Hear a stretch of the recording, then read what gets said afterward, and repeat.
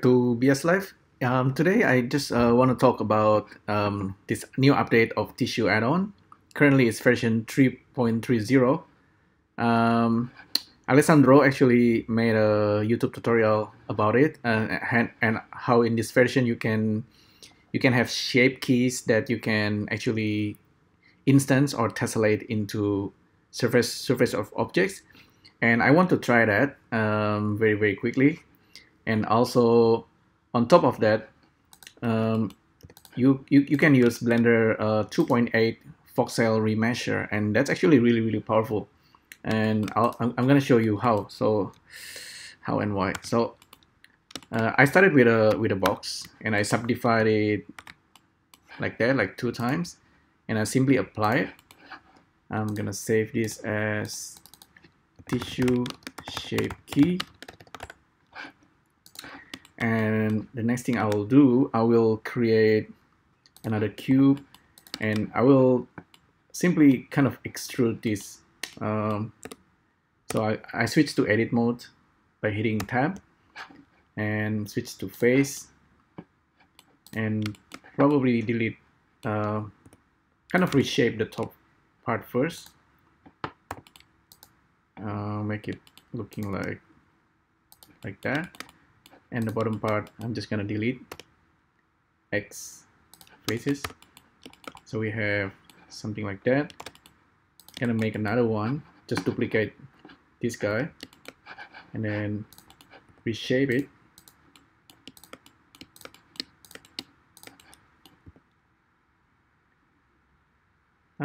Just make it slightly different, and then another one. Probably the effect is gonna be even better if you use like a branching. So currently this is just kind of extruding up.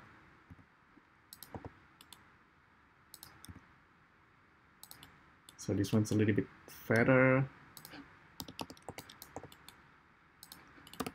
Yeah, so it's 3 different shapes, and I will tessellate this into this guy.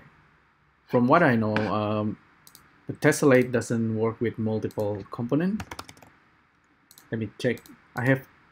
This is the older versions that I have to delete. This is the new one, and I will apply the shape keys into this guy. So 1, 2, 3, F3 join as shapes. So this guy, this is the components with shape keys.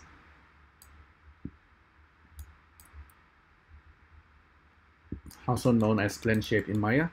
So if you want this to go in there, so this is the master, this is the components. Scale this 8 times. Control A, apply all transform. So select these components and the master, go into the tissue add-on, tessellate. Now we have a lot of options. We don't worry about the old options. I'm just gonna jump into advanced settings and use shape keys. There is this option also to repeat, but for now I just hit OK. So what do we get here? So that's the result. It doesn't look like anything until we play around with the shape keys. I wonder if this shape keys thing is still kind of alive. So we should actually have one where this guy is simply just being stretched out. So let's delete this, make another one. Select this guy and then stretch it up. Oops. I should always have this on so we can select the one at the back. There's a better way to actually doing this. Okay. And F3 join as shapes. So we have now another shape. So that's simply pulling this or extend it up. Maybe also I can just edit this guy, make it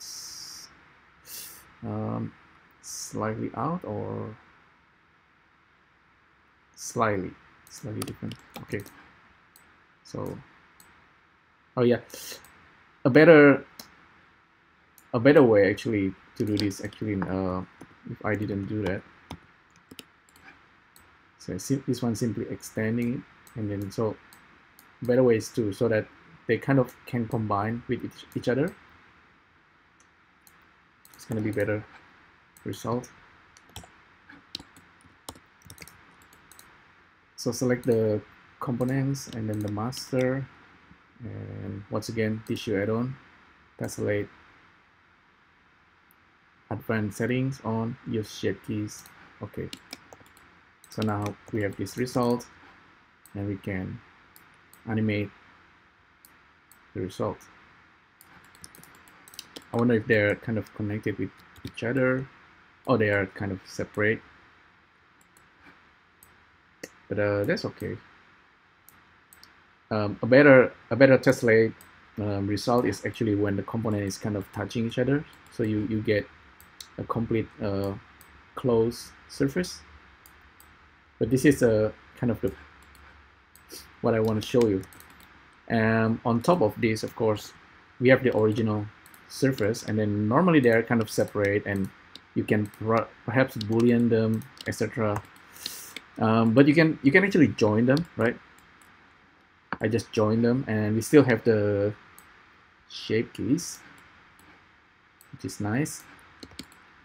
So we can have different shapes. With the shape keys, you can even kind of activate, turn on and off the relative, and then change the minimum and maximum if you like, to kind of push it out like really far or less. It's totally up to you. You can kind of overdrive the shapes. And on top of this, there's actually one more thing that I want to show you. So I'm making a different result just simply by combining all these shapes.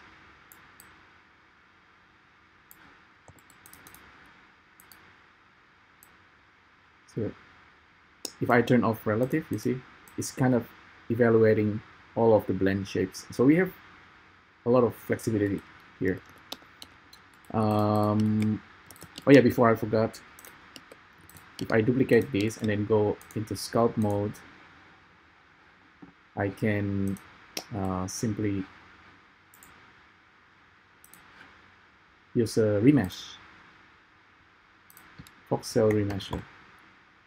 Remesh, and wait a few seconds. You don't actually need to go to, oops, that's actually kind of go back to the original, which is interesting. That's actually my point. Like this guy. Okay, let's just use this for example. Shape keys is actually something that. So if I have this and kind of want to combine them, Control J.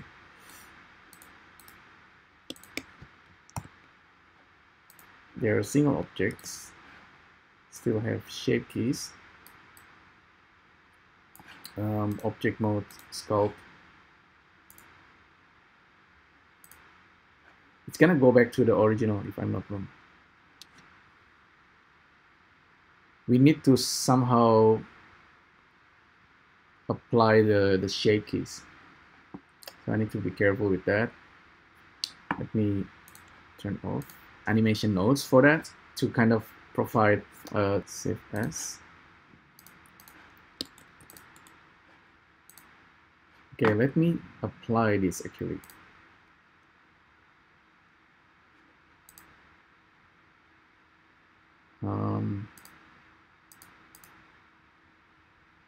Delete all shape keys, I think. Yeah, delete all shape keys. No, it's applying the shape keys, and then you have two options. Interesting that that guy is just become Ghostbreaks become this guy. That's interesting. Then I think I just found a bug. But you can go to sculpt mode because I'm using Blender 2.8 alpha. And you can go here. There's actually a remesh. This guy is hiding inside sculpt mode, but it's also available here, which is very interesting. So you can do Voxel Remesh. And if you are using tissue and Voxel Remesh, suddenly you have a way to generate a complex 3D geometry that works like a voxel, like a 3D, actual 3D instead of just a surface. I have a feeling I have multiple objects here, so they're kind of on top of each other. That's why this is processing like really slowly. You can see there's like there's something underneath of the mesh. Probably gonna leave that. Oh, yeah, I see. It goes back to normal, which is again is a, you might find it kind of weird. I think I have overlapping surface somehow.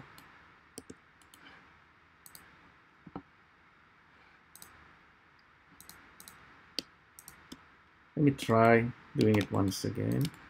So we have these guys, apply the subdivisions, cannot be applied with a mesh with shape keys. All right, so we need to delete the shape keys.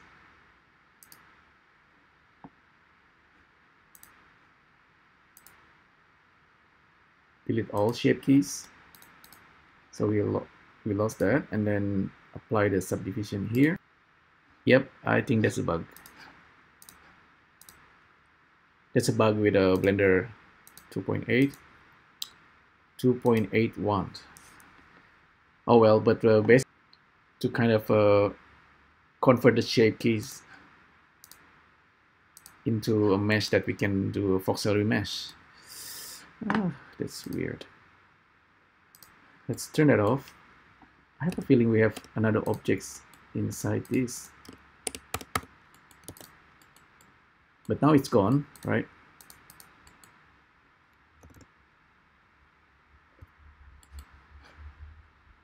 And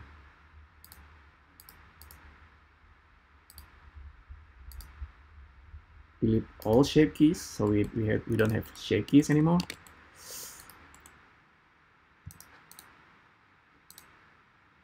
Gonna try to select both of these, combine, no mesh to join. Yeah. I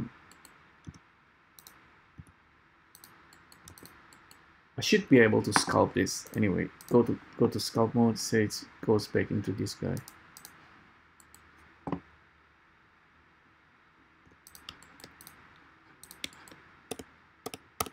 Very strange.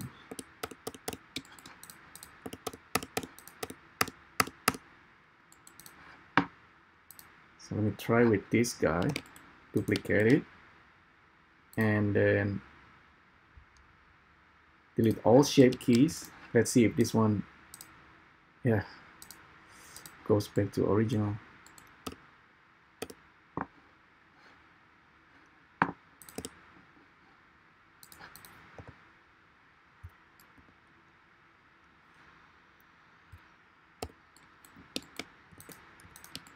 Yeah, that's why this is still alpha. So my trick is to use animation nodes. It's really weird, but you can do it this way. Mesh data. Let's get this object mesh data, which is already have shape keys, and then we're gonna create a target.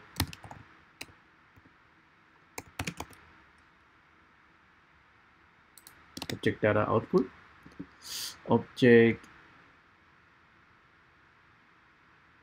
Where's the object output? Mesh object output. Create a new target. Plug in the mesh into there. You should have a target and the mesh.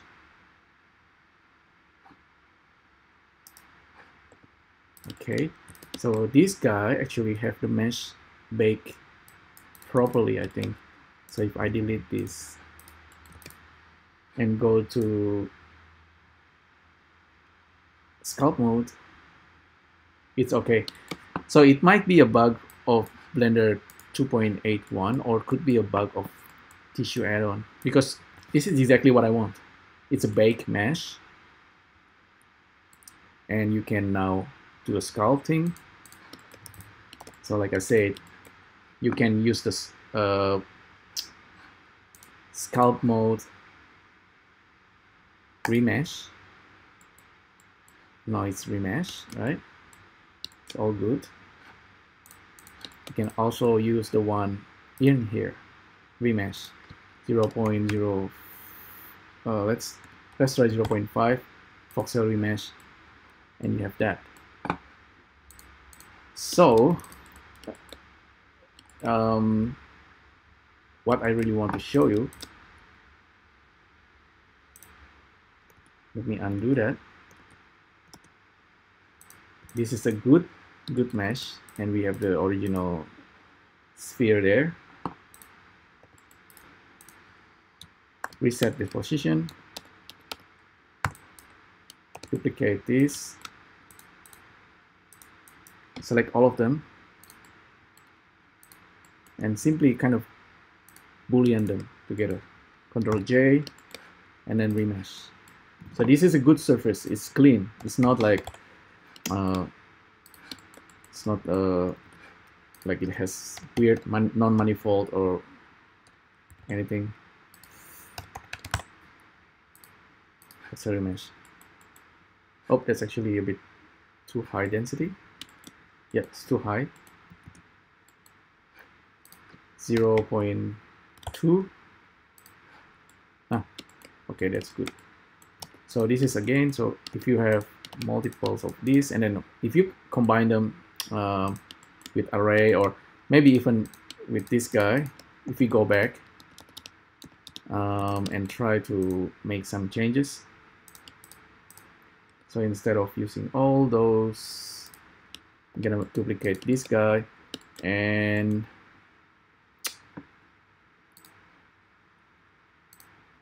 show the wireframe so you can see what's going on here. Just gonna extrude that way.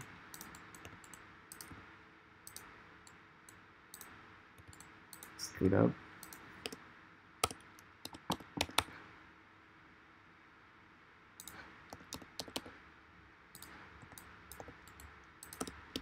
Now I can try to combine this. I just gonna make two shape keys. This guy and this guy. This one will have this face kind of being extended up. This one's being extended like that.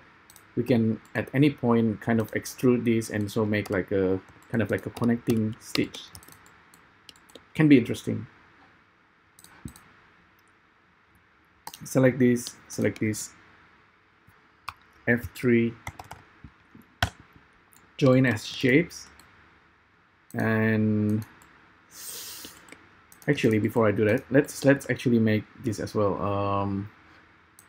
Select the face, extrude,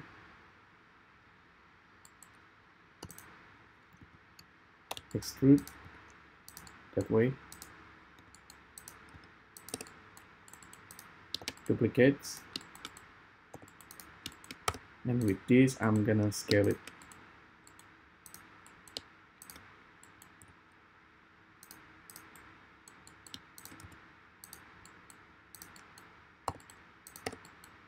Okay, F3, join as shapes, select this guy, and so we have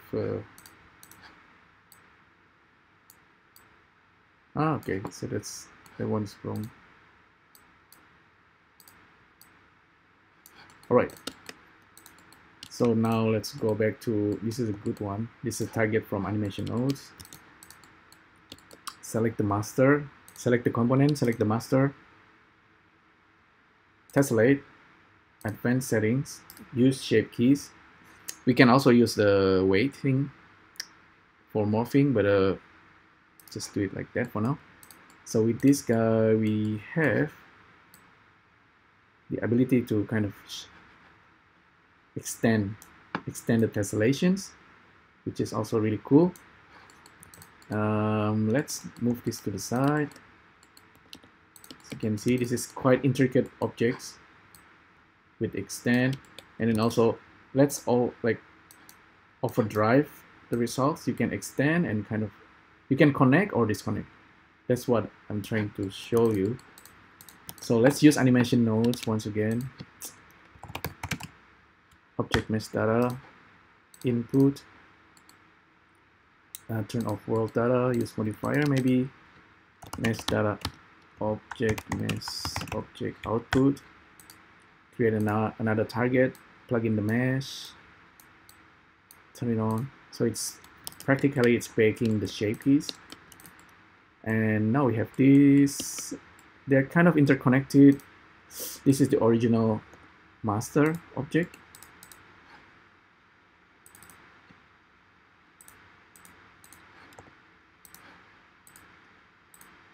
That's the target. We can Voxel Remesh.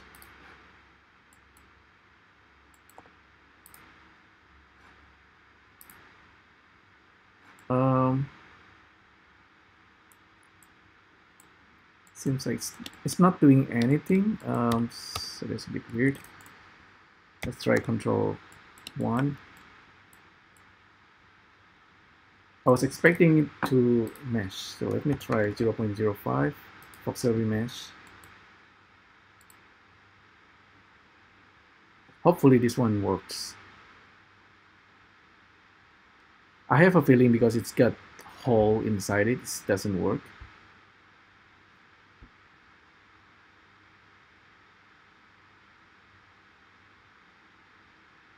So we need to have something underneath, but I kind of wanted to make this mesh.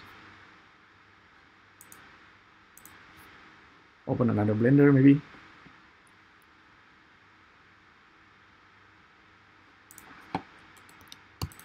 File, open. File, save as.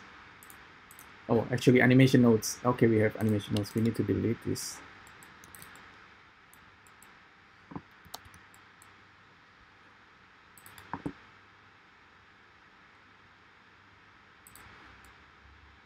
So they're kind of touching each other. What if I close all the holes underneath and then try to remesh it again?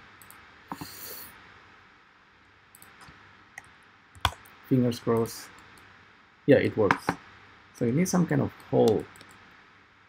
But now you can see this. We have quite intricate objects, and it's simply something that comes from just a basic sphere and also our tessellate objects. So we can delete some. Yeah, this is the original, right? And we simply use these components, and then now we end up with something like this. It can be smoother, of course. You can even do something else, but you can make changes very easily, and you're gonna get a different result. So that's actually my point. Like even this guy over here is like so meshy, like, but you can turn it into, you can Voxel Remesh it basically. I can prove it to you once again. I need this object mesh data in animation node somehow. Otherwise it crashes.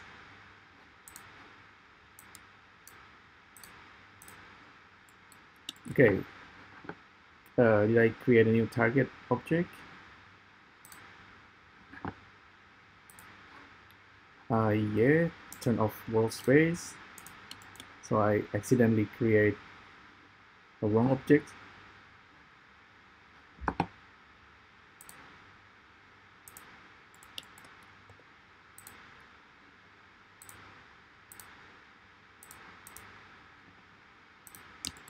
Where's the result?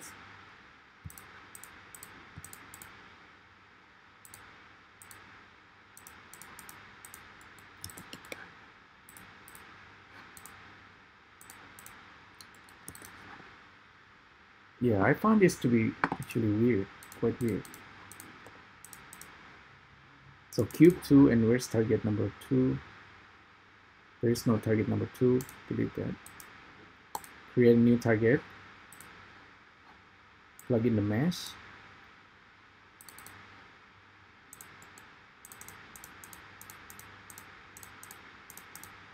Use modifiers. All right. We don't have modifier, but the shape key is like modifier. So I think that's why it's crashing, because that's kind of like a bugs or something. That's animation nodes handle it properly, but Blender, because shape keys is different, it's not modifier. Normally shape keys is over here. Very interesting. I should report this to Blender developers, I think. But once we get this clean surface that we can modify further, like use wireframe maybe.